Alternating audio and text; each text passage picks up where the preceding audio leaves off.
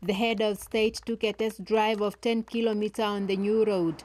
President Hage says the more new roads are opened, the less isolated people will be from one another. Proper roads will enable Namibians to march together towards a better future for all. This is also the reason the SWAPO-led government has since independence invested heavily in infrastructure development and maintenance. This is what the people have voted for last year, and they are now enjoying the fruit of their hard work, he said. Those that commute can now be less anxious because they can get to their destinations faster and more safely. This road will also help save lives, since ambulances will be able to transport those that are sick or injured more safely and rapidly.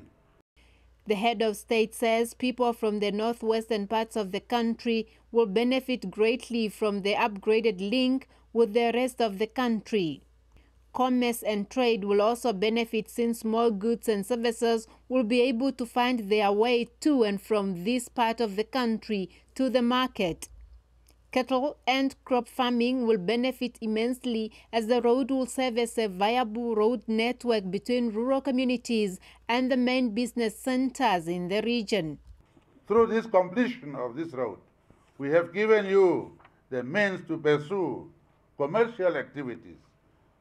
So now meet us halfway by taking advantage of this infrastructure and bring business to this part of Namibia. The opening of a new road is always a symbolic moment. To some, it is a road to school. To some, it is a road to work. To some, it is a road to family, while others see it as a road to a better future. Hage says the completion of the road will help unlock the tourism potential of the Kunene, as tourists will no longer have to contend with dusty and pothole-riddled roads. The head of state's next stop after opening the road was the Etunda irrigation project to observe progress made at the project. The delegation was taken around the project by Etunda manager Albertus Viljoen. Reporting for NBC News, Tonateni Shtile, Omsati.